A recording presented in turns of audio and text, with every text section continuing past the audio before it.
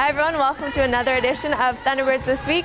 Anissa Hetherington with you here in War Memorial Gym, helping you get set for some playoff action. But first, the women will be here at home for the final game of the regular season. Thanks to an 8-game winning streak, the women are still tied for first place in their division.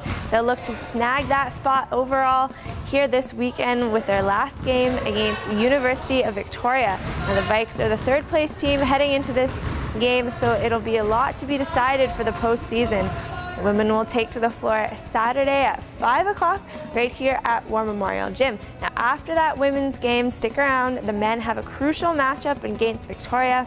Last weekend, the men held home court advantage, swept UBCO to stay just 2 points back of that final playoff spot. So it all comes down to this weekend. They're just 2 points back of Trinity Western. Now the men will take on the first place Victoria team. Trinity Western has an easier path to the postseason as they'll face the last place UBCO team. So the Thunderbirds hold the fate in their hands. They'll need a little bit of help. The men will take to the floor Saturday at 7 o'clock right here at War Memorial Gym.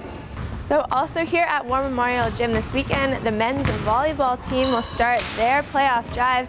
The men split their series with Alberta last weekend, but they held that tiebreak to secure the #2 spot in the division. So with that spot, they will host the Brandon Bobcats for a 3-game set.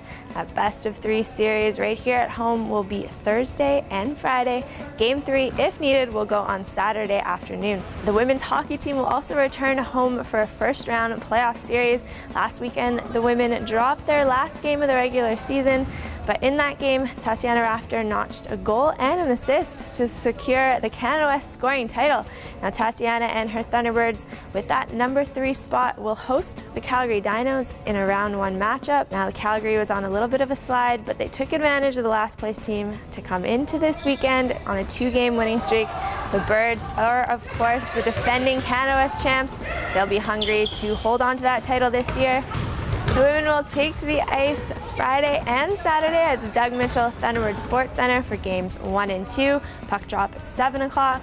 Game 3, if needed, will go Sunday afternoon. So we've got a lot of big games as we roll down the stretch drive to the postseason. Some teams on the road looking to secure their spot in the playoffs. So make sure you keep up to date with all those games over at our website, gothunderbirds.ca.